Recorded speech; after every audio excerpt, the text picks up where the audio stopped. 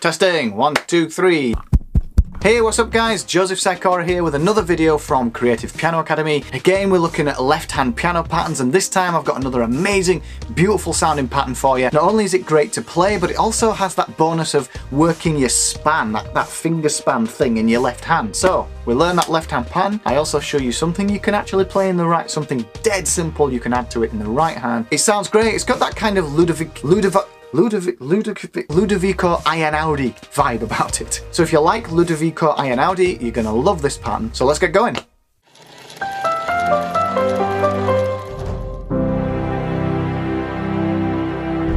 Hey guys, remember on this channel I post simple techniques to get you playing better piano. Sounds good to you? Smash that subscribe button. Now, let's get going.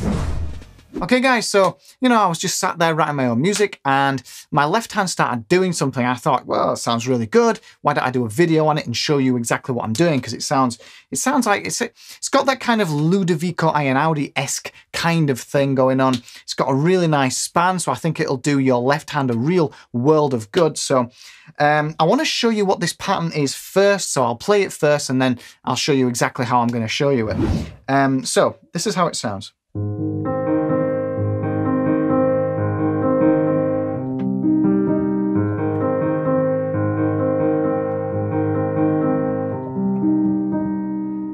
Okay, so we can move this position, this pattern anywhere on the piano, but I want to show you it in these two positions first because it uses different fingerings, and if you can get used to these two positions, you can kind of move it anywhere on the piano and be able to play it. So first I'm going to show you what the pattern is, and then I'm going to kind of show you a bit of a right hand melody or something we can do in the right hand to turn it into a piece of music. And then what I might do is, if you guys like and comment on this video, I might make a second part and see if we can add to this and turn it into a really, really nice piece of music, okay?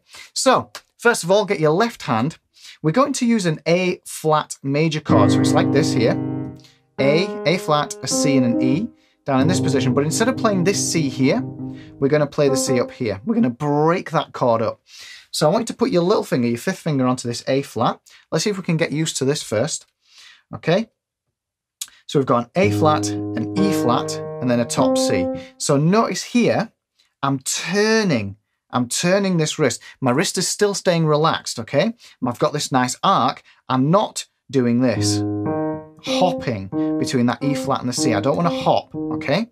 So first of all, you need to get used to those first three notes. We've got A flat, E flat, turn, the elbow comes in a little bit, boom, up to that C. So A flat, E flat, C, okay? Now, just whilst you're pressing that, this has got a really nice kind of 3-time feel. So when you listen to it, you should be counting to 3 each time. So it's like 1, 2, 3, 1, 2, 3, 1, 2, 3, 1, 2, 3, 1, 2, 3, 1, 2, 3, 1, 2, 3, 1, 2, 3. And that's important when you're playing it, to kind of keep that kind of what we call a count going in your head, because when you're playing this, you want to feel that music as well as just playing it and seeing as technical notes and just technique. That's all very well and good, but you want to feel this as well. You want to feel that time signature and get used to it. So we can break this down into a little exercise here and just go between these 4 notes. Okay, notice my pedals down for this. Okay, so I'm turning, yeah? My wrist is turning. Okay. So that's just a little exercise. Okay, so the actual pattern, we want A flat, E flat, C, and then notice here, look, I'm bringing it down to the E flat again, and then the C again with the thumb. So once I'm in this position, I don't move like this, okay? I just stay. This is my first position. That's comfortable. And now I'll move to this position. That's comfortable. C, E, C, okay? And you just want to keep repeating that. So we've got 1, 2, 3, 1, 2, 3. So nice and slow. 1, 2, 3, 1, 2. Get that pedal down, okay? If you're not used to the pedal yet, check out my video on pedal, on how to use the pedal. Okay. So notice the fingering here. I've got my little finger, which is finger 5, and I'm using my 3rd finger here.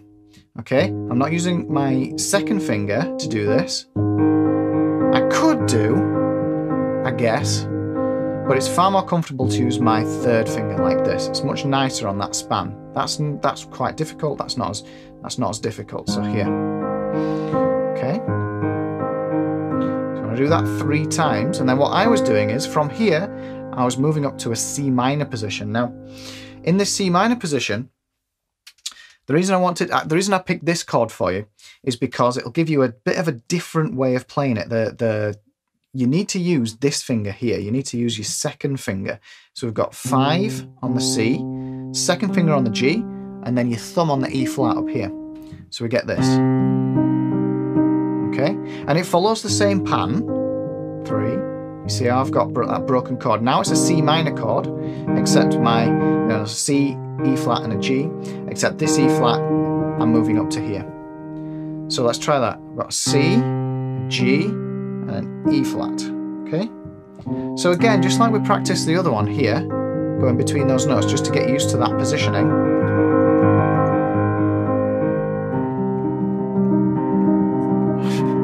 You know, it's like when I'm doing these videos, I just come up with different ideas. I mean, that is a pattern in itself, you know? You could just go between those. Sounds beautiful.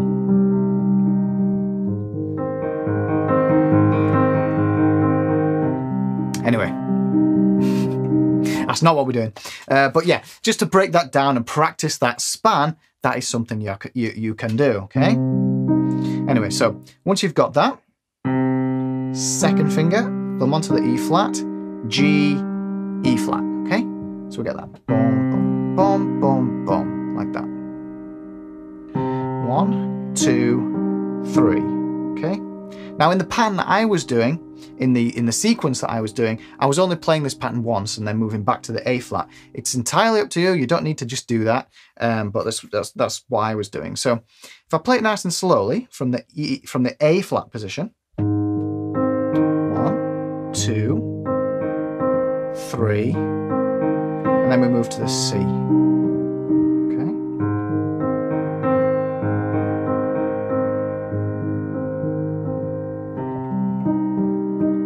And then we keep that going in a nice loop, okay? So that's it.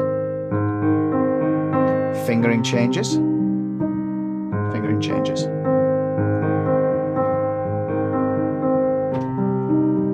Okay, incidentally, I do have a video on adding emotion into your playing as well, so I'll put it in the cards, do check that out. So to round this video off, I did want to give you something you can do in the right hand to really elevate it and give you something to play that sounds musical and sounds like a piece of music. So in this first position here, this A flat, notice the 3rd note is a C here. We're actually bringing that up here. In the right hand, just play octave Cs over the top, okay? I'll play it for you first, and just playing something so simple can sound so magical, and I'll show you how that sounds, okay?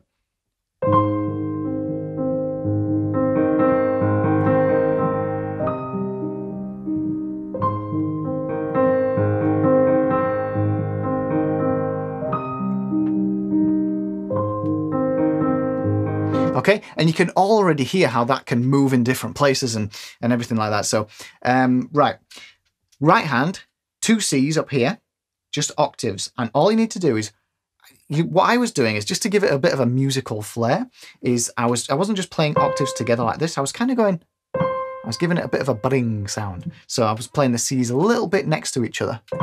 Okay, so you can have a go at that as well. And all I'm doing, putting the pedal down, and I'm adding those Cs over the top of this pattern. So really slowly.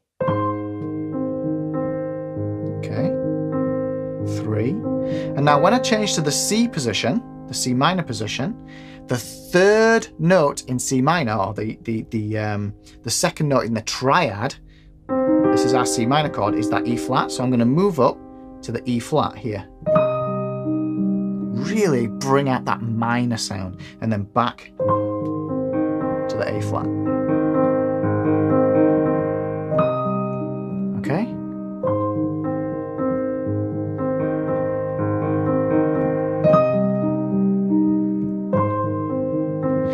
that gives you something in the right hand to play as well. So you've got loads to be practicing there, and I'm not going to go into detail as to how to do this. What I might do is put part 2 together of this and try and explore different ways we can do it. But just to give you an idea of how we can turn this into a really, really nice piece of music, check this out.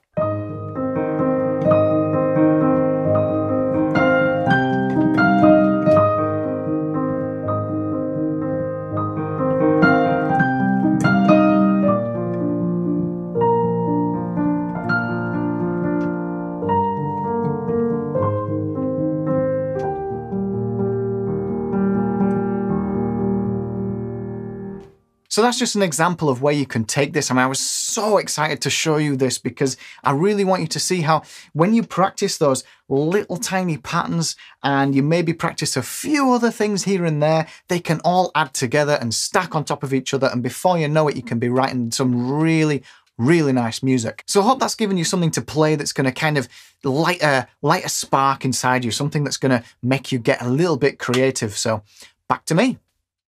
Hey guys, thank you so much for watching. Remember, leave me a comment down below if you want me to explore this theme a little bit further and make another video on how we can add that right hand, sort of develop that right hand, turn this into a beautiful piece of music. I'd love to know if that is something that you guys would want. Head to creativepianoacademy.com for my latest resource at the time of this video. It's all about the best adult practice plan.